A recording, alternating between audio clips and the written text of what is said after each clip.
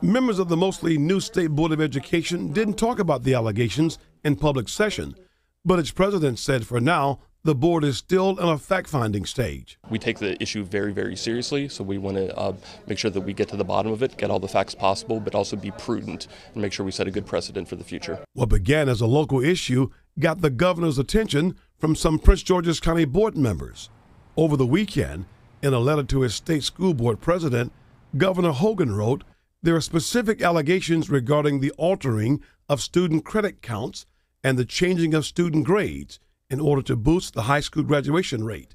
Prince George's County Schools CEO Dr. Kevin Maxwell is defending his work with the district. I have never ordered anybody to change a grade. We came in and we did hard work to improve student outcomes by giving kids multiple pathways to graduate where they need assistance and support.